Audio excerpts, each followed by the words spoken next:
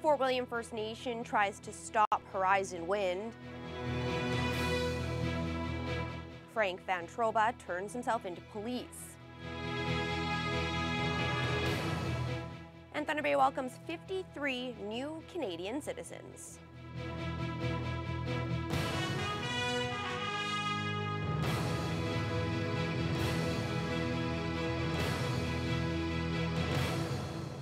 Good evening and thank you for joining us. A controversial wind farm proposed on the Nor'western Mountain Range has hit another hurdle. Lawyers on behalf of the Fort William First Nation are calling on the province to prohibit Horizon Wind from accessing and developing on treaty lands.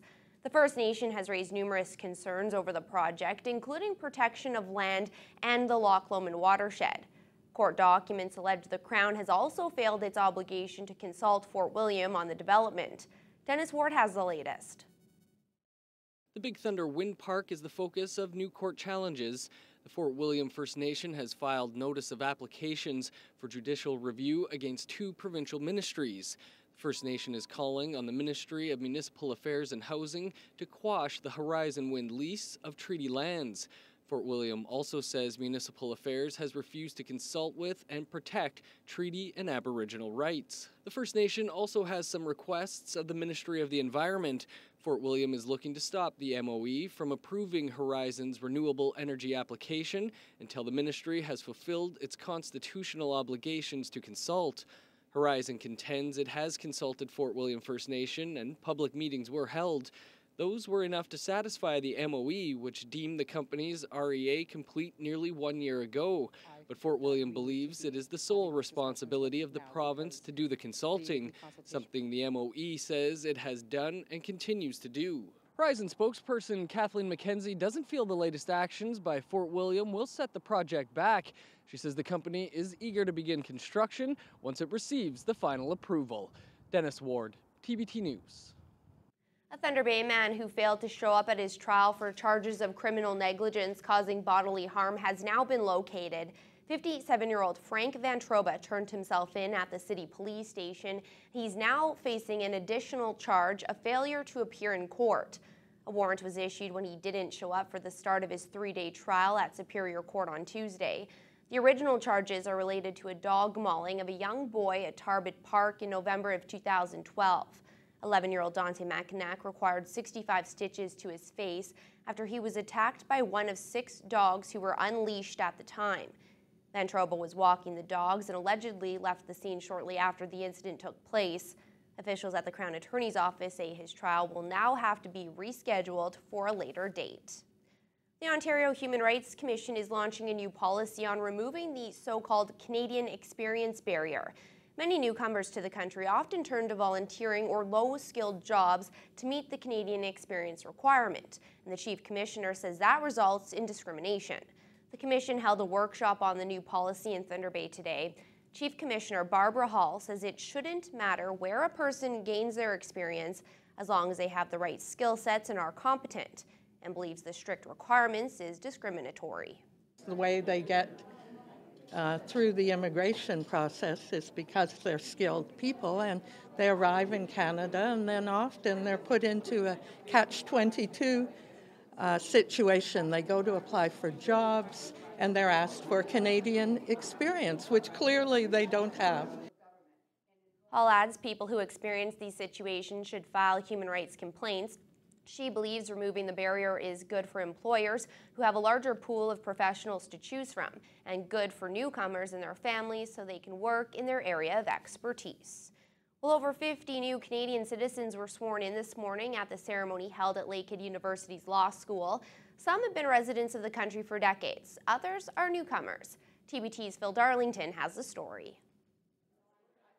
Lakshmi Patak's family received their Canadian citizenship today. They moved to Canada from Nepal 4 years ago and have been living in Thunder Bay for 3. We were in Brampton for a couple of months, maybe 4 months, and then we went to Aurelia, worked there for let's say 8 months, and then came to Thunder Bay. Patak is still waiting on his citizenship as he's not been in the country quite long enough, but being from an educational background helped with the transition. There was a fast-track immigration process. I used to be a university teacher, and there was a special category for university teachers. So I applied and then thought of doing something good for the kids and myself. I'm a Lakehead PhD student now, and this is my first year there. And we have been very happy and doing wonderful. In charge of the whole ceremony is a Canadian immigrant himself. Citizenship Judge Harry Dhaliwal has been through many ceremonies like this and knows what the attendees are feeling. You talk to them, you sort of listen to their stories a little bit. They are very, very happy, and they have a genuine gratitude in their heart that Canada has really accepted them as a Canadian citizen. I'm proud to be Portuguese, but also very, very proud to be Canadian. And this has been a very emotional and joyous time for me, and I'm glad to be here today. It's a special day. So what comes next for Pathak and his family? Fully integrate into Canadian culture, and they will be practicing home culture as well. So they will have to balance they will have to balance and then enjoy diversity and live with their differences. So I believe they will have a better access to the world now. For many of the new citizens, a lot of integration has already taken place as they've been living in Canada for a while. But the general feeling is that there's still a lot more to come. Phil Darlington, TBT News. High school students have been going on field trips for as long as anyone can remember, but maybe never one this prestigious. Almost 50 students and teachers from St. Ignatius and St. Patrick High Schools left for Europe today. They'll be there to commemorate the 100th anniversary of the start of the First World War, the 75th anniversary of the Second World War, and the 70th anniversary of the Normandy landing. Mike Albanese reports. Traveling to Europe is almost never cheap, but the students partaking in this history-filled trip raised enough money to go. That is a good sign according to David Battistel, a St. Pat's history teacher who says he is impressed with the hard work and determination to learn. It's fantastic to see that kids are willing to do this. We had the experience 2 years ago, and it's just amazing to see that kids take in history. Probably one of my touching moments from a couple of years ago was going to a Canadian War cemetery and watching high school students in tears as they walked around and looked at the headstones. So it's remarkable to see that, and remarkable that they're this interested in history to want to do this. According to Battistel, history is much more memorable when you can touch and interact with it. That's why this trip is going to be so meaningful for the kids. And they are aware of this and hope they can learn to appreciate the sacrifices made by the Canadian soldiers more than they already do. Some of the things they went through were just absolutely horrible, but it ended up having a good outcome. And it's just so interesting because it's so different than the way things are now, being able to see how that all worked. They sacrificed a lot for us, so we can do a lot now, which we probably couldn't do if they didn't go over there, so it's important. Just experience part of the history about Canada and what made us great and able to overcome all our problems in the war. The Canada's Battlefields tour includes stops in Amsterdam and Normandy, along with a number of other famous war cemeteries where Canadian soldiers are buried. Well, we're flying into Amsterdam, and we're going to be seeing things like Anne Frank's house. We're going to be visiting several Canadian cemeteries. We'll be visiting places like Ypres, Vimy Ridge, Dieppe, Juno Beach, Paris. Grade 11 student Sarah Fissick says her teacher's passion has shown them how great history can be, and she even went as far as to describe her friends as giant history nerds.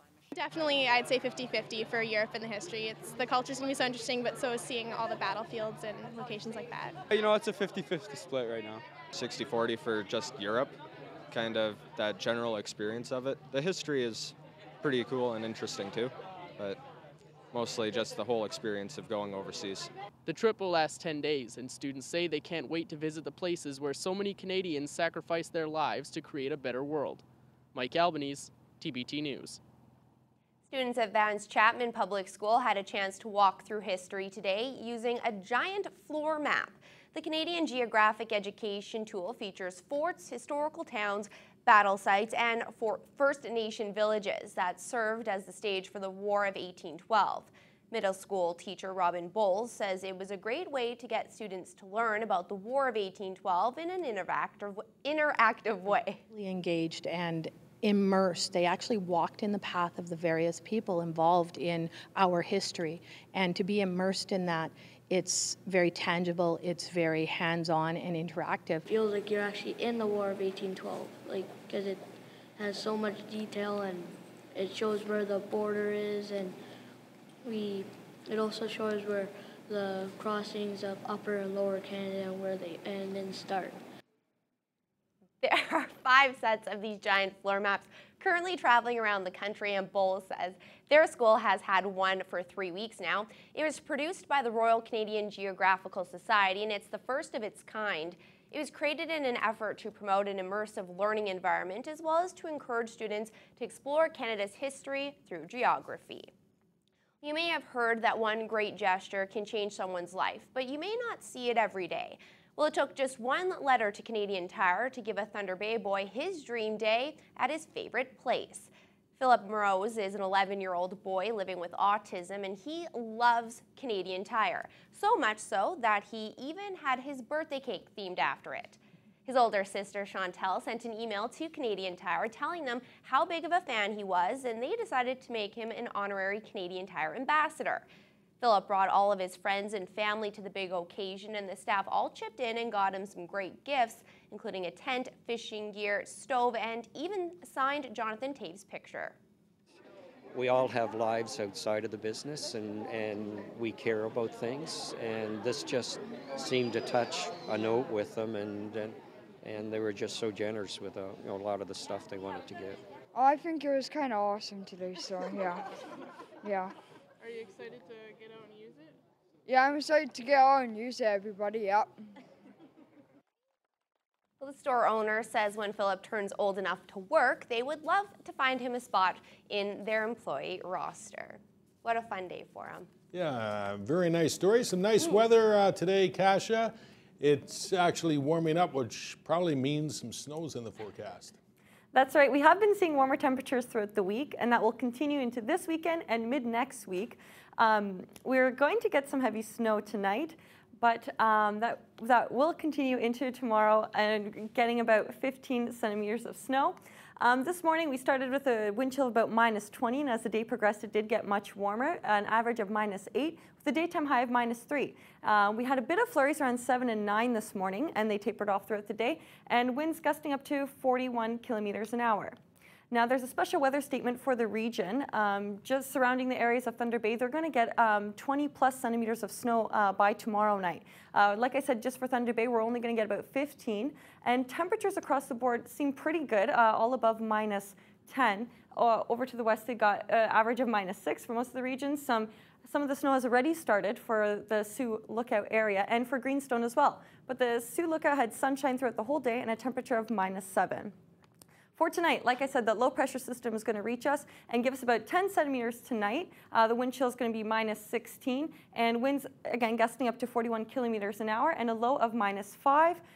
For tomorrow, that low pressure system is going to give another 5 centimeters, but you can see the cold weather will follow right after. High pressure system's coming Saturday, so it should taper off, but I'll have more details for you later on in the news hour.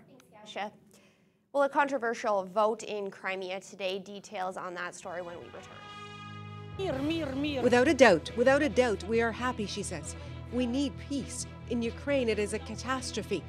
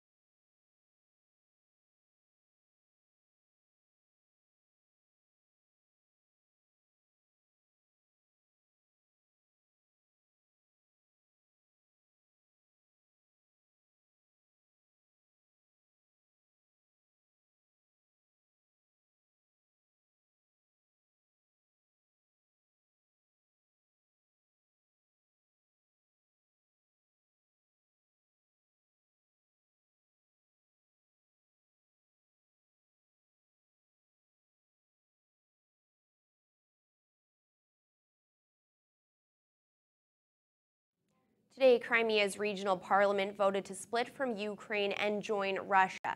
Canada, the U.S., and Europe denounced the move as illegal. But diplomacy is one thing, reality is another. And as Nala Ayad explains, on the ground in Crimea, the reality is Russia's grip is tightening. Swiftly, with little fanfare, they reached out to Russia. The current government voting overwhelmingly in favor. Though a referendum is scheduled to ratify the decision, it is effective immediately, says the region's deputy prime minister. The news, of course, played very well here outside of Parliament, where a number of pro-Russian protesters have gathered. They would like to join Russia. That is their aim. A bombshell almost everywhere else, but in this crowd, turning to Russia isn't a turn at all. Not just today, but every day, they belong to Russia. Making it official inspired a party. Without a doubt, we are happy, she says. We need peace. In Ukraine, it is a catastrophe, chaos and bandits. Here, it's very good, she says. It may seem a sudden swivel, but the move in Parliament reflects new facts on the ground. That Russian troops have taken control of most bases and the airport, possibly even a television station now. Key will be the fate of Ukrainian troops. The Crimean deputy prime minister described them as occupiers who must either surrender or leave. The Ukrainian prime minister was outraged. This is illegitimate decision. And this so-called referendum has no legal grounds at all. Crimea was, is, and will be an integral part of Ukraine. It's what about a third of Crimeans believe, and they do not want to join Russia. I am for Crimea to be with Ukraine, she says. I don't want to join criminal Russia. It doesn't take long for differences of opinion to play out. The minority Crimean Muslims called on residents to boycott the referendum. They warned the current quiet may not last long. Right now, the situation is under control, says Nariman Zilal, a member of the Crimean Council. But how will it develop later? On this, the first day of Crimea's turn, the worst clash was between pro-Russia militia and a topless protester opposed to Russian influence. Many deep-rooted opinions, but it's their voice that's the strongest now. Nala Ayed, CBC News, Simferopol, Ukraine. Well, after 3 days of silence, the president of the University of Ottawa spoke out today about 2 sex scandals swirling around campus this week. Alan Rock calls the incidents troubling, but insists his university is safe. Ashley Burke reports. This week, 2 scandals shook the University of Ottawa. It's all students have been talking about. But one person who hasn't been part of the public debate is the president of the university. Merci, Patrick. Until today, Alan Rock, who was once a student at the U of O, finally spoke out. And one of the things that's so appalling about the events and allegations of the last couple of weeks is that they stand in such shocking contrast to the values that I've known and internalized. The first scandal broke on Sunday after it became public the Student Federation president, Anne-Marie Waugh, had been the target of violent, sexually explicit comments online. The men behind it, 4 fellow student leaders. This is serious allegation. The very next day, the university announced police were investigating the men's varsity hockey team. It was alleged several members of the GGs sexually assaulted a woman while away at a game in Thunder Bay last month. Rock says he's also looking at the bigger picture. Today, he announced a new task force to promote respectful behavior on campus. We have to ask how well we send the message that all forms of sexualized violence are unacceptable and profoundly repugnant. In a heartfelt speech, the university's chancellor, former Governor General Michael Jean, said these types of incidents are the tip of an iceberg when it comes to society as a whole. The pervasiveness of misogyny, of women hating, of words and attitudes that contribute to gendered and sexual violence. Meanwhile, the students involved in the sexually threatening banter online will not be punished by the university. The men's hockey team is also allowed to attend classes since the allegations have not been proven. Ashley Burke, CBC News, Ottawa. The head of Elections Canada, Marc Mayrand, was on Parliament Hill today. He was at a House of Commons committee to outline his concerns about the government's proposed changes to the Elections Act. But his appearance got off to a rocky start. Julie Van Dusen reports. Marc Mayrand, the head of Elections Canada, had time for a cigarette break, cooling his heels, waiting to appear at a Commons committee that was delayed. Mr. Flaherty. MPs were called into the Commons unexpectedly this morning by the government to vote not once, but twice on issues including a minor trade deal. This disgusting, this low, this un-Canadian. The NDP says it's obvious the government was trying to undermine Elections Canada. They have no respect for public servants, and they certainly have no respect for Monsieur Mayrand. Mayrand worked around the bells and votes to eventually tell MPs at committee they should amend the legislation. For one, he said, he won't be able to do outreach programs to encourage voting. I am unaware of any democracy in which such limitations are imposed on the electoral agency. Also, now, thousands of voters get others to vouch for their identity when they vote. Students, the elderly, Aboriginal Canadians, who often don't have ID with an address. That will change. My biggest concern is that at the end of the day, Canadians will be denied the right to vote.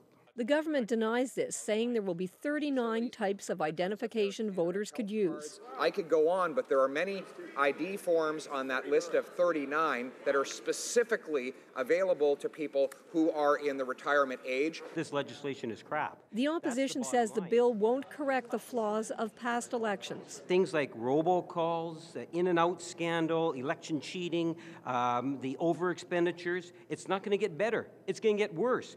The only reason they're doing this is to stack the deck for the next election. What other reason could there be? The opposition parties say they will need time to properly examine the 242-page bill. They'll have to work fast. The government wants it passed unchanged by June. Julie Van Dusen, CBC News, Ottawa. Some security analysts say hackers are turning their attention to smartphones. They're coming up with new ways to access all that sensitive information you carry with you every day. Aaron Saltzman has more on that and some tips for protecting your phone. If you've never given any thought to smartphone security, spyware has become a very big issue. One visit with Barry McCleary will change that. The former Mountie tests smartphones people suspect have been hacked, like the guy who thought his wife was using their phone to text a lover. Turns out, spyware had been installed on his phone, and the texts that he didn't know about were actually the phone giving his location. His wife, suspecting him of cheating, had installed spyware on the phone. Besides knowing his location, the wife could have had access to contacts, pictures, email and texts, listen to phone calls. In some programs, they also have the ability to turn your phone on silently, where it acts as a live microphone. For that to happen, McCleary says the hacker has to have physical possession of the phone and know the password. But there are other vulnerabilities. Apple recently had a flaw, now fixed, that would have allowed hackers access to an iPhone's web browser if on the same Wi-Fi network.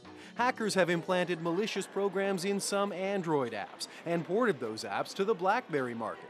If an app is very successful in a very short term, it could get off onto a number of devices and then start attacking devices before it's caught. Compromised smartphones can be particularly devastating, says this advocate for victims of abuse. There are things that technology can do that are amazing, just really groundbreaking and innovative, but their potential to be misused by abusers has not been adequately looked at by the people who design technology. Experts say you are your phone's best protection. Use a strong password. Keep the software up to date. Don't download an app or click on a link that looks suspicious. And above all, don't take smartphone security for granted. Aaron Saltzman, CBC News, Toronto. Canada's crippled HNCS Prospector has finally docked. It was towed into Pearl Harbor in Honolulu, Hawaii just a few hours ago. Nearly 300 crew members were stuck at sea for about a week after an engine fire broke out. Chris Brown was there at the moment the ship came in. 7 days after a fire in the engine room crippled HMCS Protector, the ship arrived in Pearl Harbor this morning. It was pushed into its berth by 2 American tugs, and then the sailors began immediately to recover from their experience at sea. We heard a lot of stories about what happened when the fire broke out. And the generator caught fire, and I was actually right in front of the generator caught fire over top. And it was just an instant curtain of flames over top, and it was left, right, completely over top. And at that point, it was just screaming, fire, fire, fire. Unbearable. It was absolutely unbearable. Like, I've never felt that much heat ever before in my life. Once we got in there into actually the engine room compartment, it was so bad that a guy that was 3 feet in front of me, I couldn't see him. I was relying on just his voice and being able to touch his tank to keep in contact with him. The ship's captain was full of praise for the professionalism of his crew. The team fought courageously that night to extinguish that fire. Yes, it's 45 years old, and we've been out doing the business for the last 8 months since the ship came out of refit. There's been no issues. The fact is, ships sometimes have fires at sea. The crew members haven't had a shower, for example, in a week, so they'll obviously be looking to do that, but there's lots of work to do on the Protector. Navy investigators will be going on board to really try to see what can be salvaged from the engine room. We haven't seen pictures of the damage, but we do know it's severe, and some of those we talked to said it would take an awful lot of work for Protector to ever be able to sail under its own steam again. Chris Brown, CBC News, Honolulu. 5 well-known Canadians are breathing a sigh of relief after spending a week on the defensive. They were vying for the title of this year's Canada Reads winner. The annual reality show involves an animated, sometimes emotional debate to find out which novel the whole country should read. Zuleka Nathu reveals the big win and the intense battle to get there. The Arenda by Joseph Boyden wins Canada Reads 2014. After days of debate, Joseph Boyden's historical novel took the crown, defended by journalist Wab Canoe. I really feel that this book has that potential to change Canada. The Arenda explores the volatile relationship between Indigenous groups and settlers set in the 17th century. Boyden's book might have come out on top, but not without a passionate fight during the week. The violence, I think, is key to understanding the message of the Arenda. There have been major Aboriginal critics who say it's excessive. He went too far. The book Cockroach by Rowie Hudge was the runner-up. It was defended by Samantha Bee, a correspondent for the popular American program The Daily Show. Cockroach is a dark look at the alienation of an immigrant in Montreal who remains nameless. It got emotional at times. It's a reality that is really hard to read about, but it is real for hundreds of thousands of people, and it really moved me. Sorry. I'm manipulating you with my tears. I didn't expect to take it so seriously. I thought I'd be able to control that better, but I did, I get really invested in things. And that's the whole point. The theme this year involved books that had potential to inspire social change. No one is expecting one show to change views overnight, but getting people interested is a start. I think it throws the spotlight on these books, and then I think the debates inspire people to read the novels. Canada wins here because there are 5 incredible books that I think that the entire country should read. And the authors win too. The books involved in Canada Reads in the past have seen significant spikes in sales. Zuleka Nathu, CBC News, Toronto. Well, before the break, let's take a look at the day's market activity. In Toronto, the TSX was down 32 points to 14,271. The Dow gained 61 points to close at 16,421. And the Nasdaq was down 6 points to 43.52. The Canadian dollar closed at 90.98 cents US, up 4/10.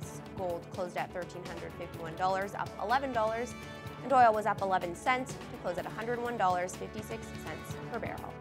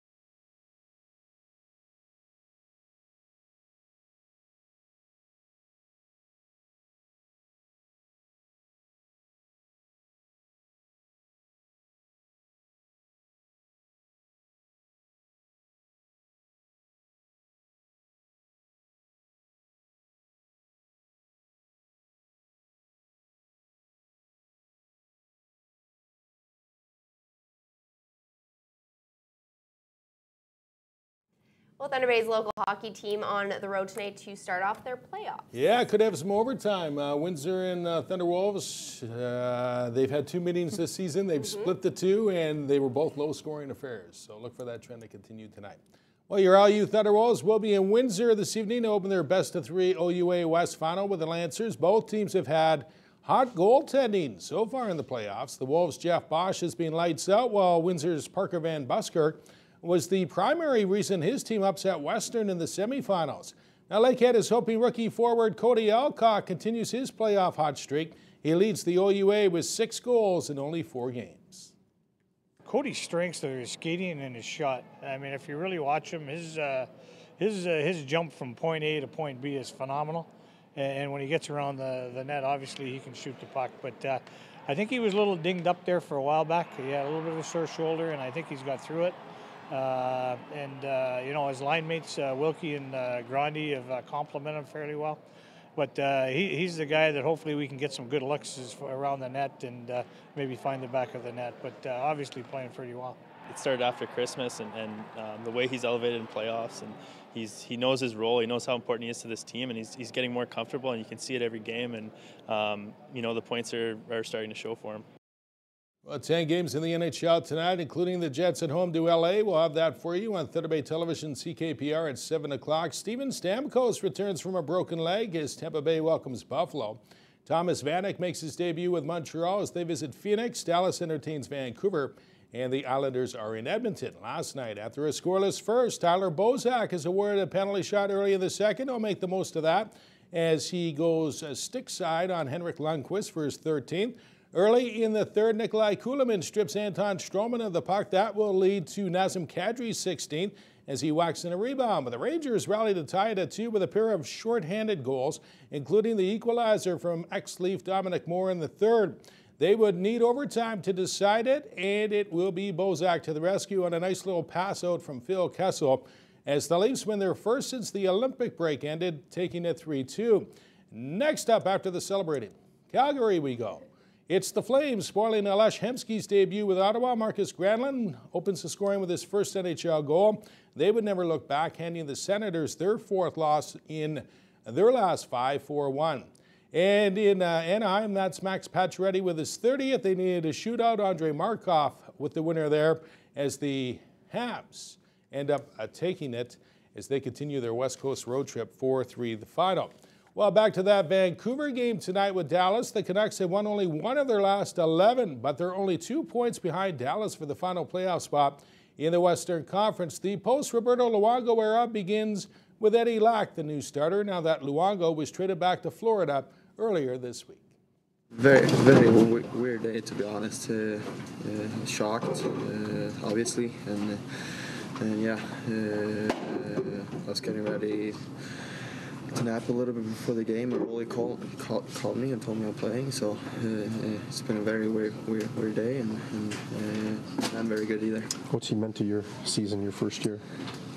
No, like it's tough. I mean, I'm losing a very good friend and a mentor for me, but it's going to be important we get back on the horse here and start winning.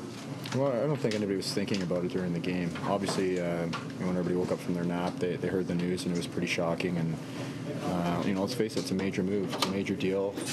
He was a major part of this team for a long time, and all the records he has here and the best goalie in franchise history and all that stuff. Like he was a huge part of this team. So obviously there was some talk, and it's going to take some time. We're going to move on, but once it was game time, our focus on these 2 points, and this was a big game for us, and it's disappointing right now. We knew that he wanted to play there, his family's there, and that he felt strongly about it, and we're happy that we had an opportunity to get him back to where he wanted to be. He's been a huge part of the Canucks.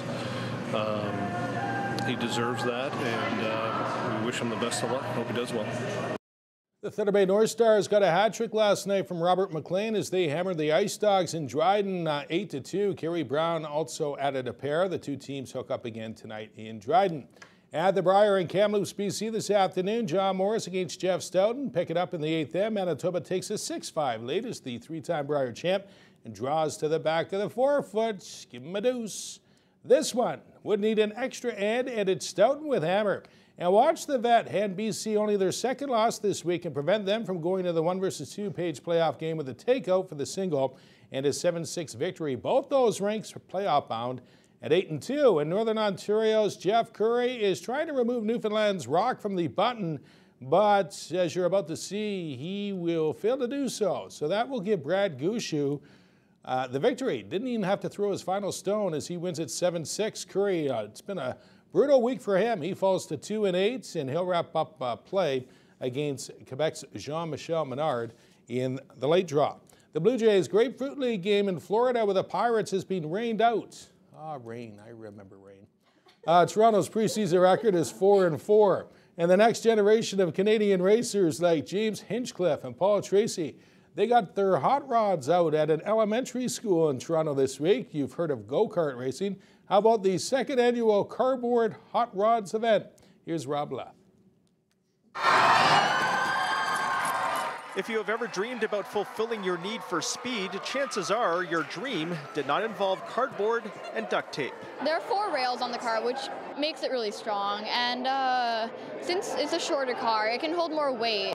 These young gearheads at St. Raymond Catholic School set out to put the pedal to the corrugation. Today is our cardboard car competition. It was basically spawned from the cardboard boat race, which is run by Skills Canada. We ended up with a little bit of extra cardboard, and I thought, well, what fun things could we do with it? Inspiration coming from classic car designs and grandmothers. Our friend told us a joke about when her grandma's mad, she's Usain Bolt on slippers. So we decided to name our car after Bolt. And then our design, we decided to put flames in it, so we decided to name it the Flaming Bolt. Fresh off the assembly line, it was time to see what these prototypes could pull off. Horsepower replaced by kid power and gravity. Most of them did very, very well on the distance traveled. They went right down the ramp and as far as possible, which gave them the 10 points that they needed. They didn't always go straight. She's going a little bit left. But as it turns out, you don't have to go straight to win. The Ghost Division. We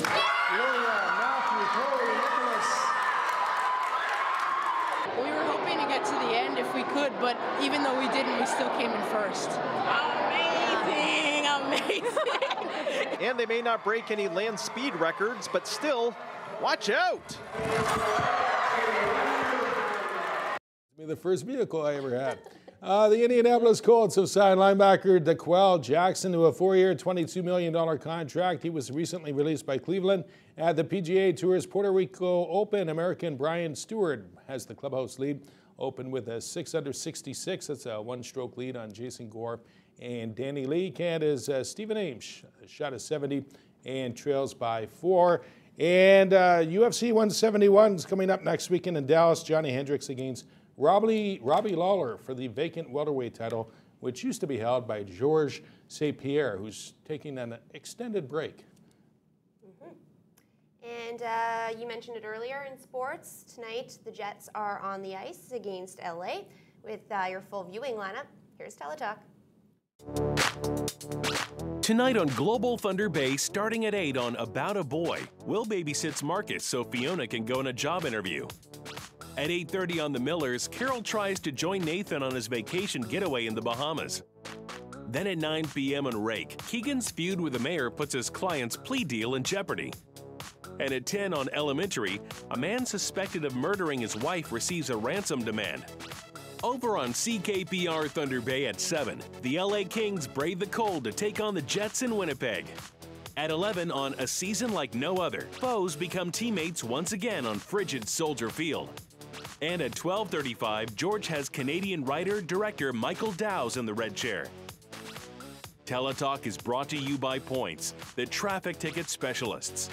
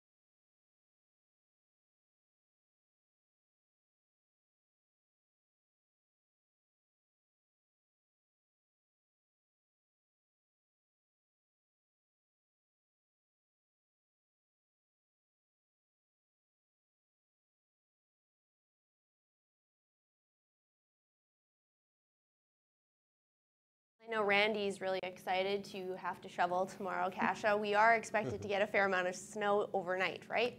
That's right, and I actually heard that he likes shoveling other people's driveways too. Yeah, I heard that too. So we're going to get about 15 centimeters by tomorrow night. So if you need anyone, I think you should give him a call, and he'll be there free of charge. But yes, that's right. We are going to get a lot of snow. For today, we didn't. We saw a few flurries this morning between 7 and 9, but that tapered off throughout the day and mostly cloudy otherwise. We had a high of -3. The wind chill was -20 this morning, and we had an average more so of -8 and warmer as the day progressed, with winds gusting up to 41 kilometers an hour from the south-southwest. Looking across the country, there are there's a snowfall warning for the southern provinces of BC, Alberta, and Saskatchewan. They're going to get about 10 to 15 centimeters of snow. But throughout the day today, Vancouver had wet conditions for them, but +10, so they had nice temperature. And then completely opposite for Prince George with -8 and some precipitation as well. Edmonton and Calgary, same temperature, -15, and some sunshine throughout the day. And over in Saskatoon and Regina, they both had precipitation throughout the day and not much variance in their temperatures. And over in Winnipeg, they have -7 and some precipitation. Looking at southern Ontario, as we shift over there, Toronto had a pretty nice day with a temperature right now of -6, clear skies throughout the day. Ottawa -12, and Quebec City, same temperature, clear skies. Looking in the Maritimes, no messy weather for them, which is a nice change. Temperatures all ranging pretty much above -10 and clear skies for them. And St. John's just a bit colder with -12. You can see the weather system in our region. That low pressure system is going to bring a lot of precipitation into the whole region, and well into tomorrow night, and then it should taper off by Saturday. And you can see that high pressure system will follow, bringing a bit colder temperatures for next week. Like I said, that low pressure system will bring precipitation across the region, so it has already started throughout the day for the western part of the region and will continue throughout tonight. Temperatures hovering around -10, not too cold, in Big Trout Lake about -21. And the precipitation has already started for Greenstone, but not quite yet for Sault Ste. Marie. They got a temperature of -11 tonight, but that snowfall will hit them by tomorrow. Greenstone will have -4 on the freezing line for Sault Ste. Marie, and it should be completely out of the west area, and temperatures all above -10. Currently, if you're heading out right now, we got a temperature of -2, so that is our new daytime high, and a wind chill of -8. Mostly cloudy right now, and winds just gusting up to 13 kilometers an hour. And looking into tonight, a temperature of -5, which isn't bad at all, but the wind chill is going to feel more like -16, and about 10 centimeters tonight. And like I said, tomorrow is when we're going to reach about 15 centimeters. Now looking at the extended forecast, you can see Friday, like I said, 15 centimeters. We're going to get about 0 and a low of -16. Saturday and Sunday, we're going to get a nice weekend for us. The seasonal temperature for this time of year is -3, so we're going to get that tomorrow.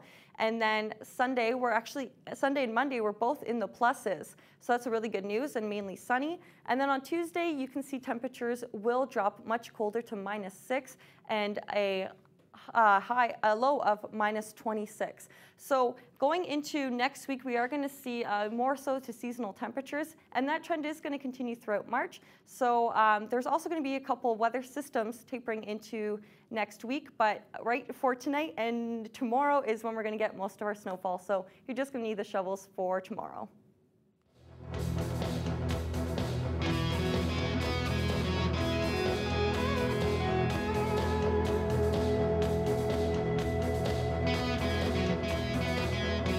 Now let's head to the local Humane Society, where tonight we have a special treat, 3 dogs to show you. Here's Fiona Gardner with Rocky, Cash, and Riker.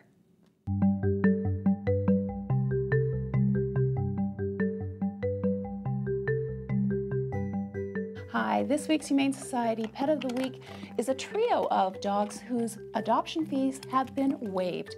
Now the first one is Rocky here, who is a 2-year-old Doberman who was found as a stray. And what we can tell is that he's very smart, needs some training, but does not like other dogs. Now the next dog is Cash, who is a 1-year-old Shepherd Cross who was brought in because he was just too much energy for his owner. We think a little bit of exercise will get him right on track. And the third is Riker, who is a 1.5-year-old collie cross who is on medication, but is a lot of fun and very sweet. Your Pet of the Week has been brought to you by Thunder Pet. Expert advice and high-quality pet food within your budget.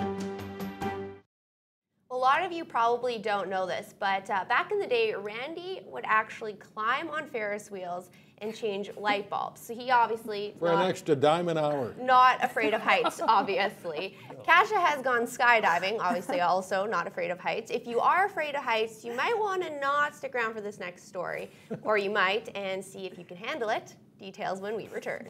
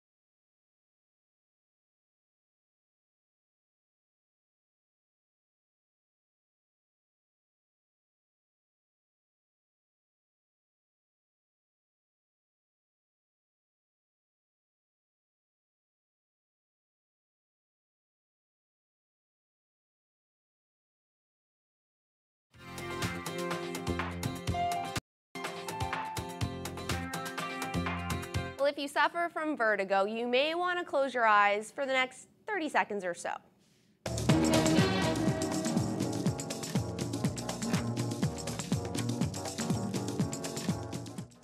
These two daredevils climbed up Shanghai Tower, China's tallest building, without any safety equipment, just like Shafi with the Ferris wheel.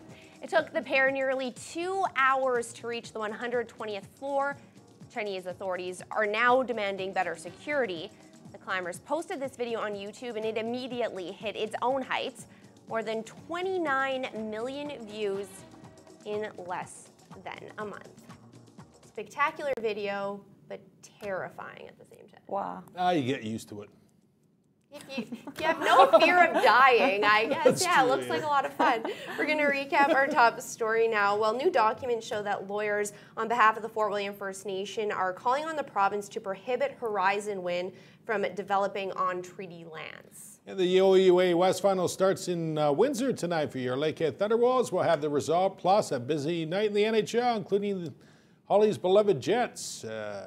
We'll have highlights of them later on. He's speechless because I'm going to be screaming at the TV all night. That's your early look at news, weather, and sports. Thank you so much for joining us. Have a good night.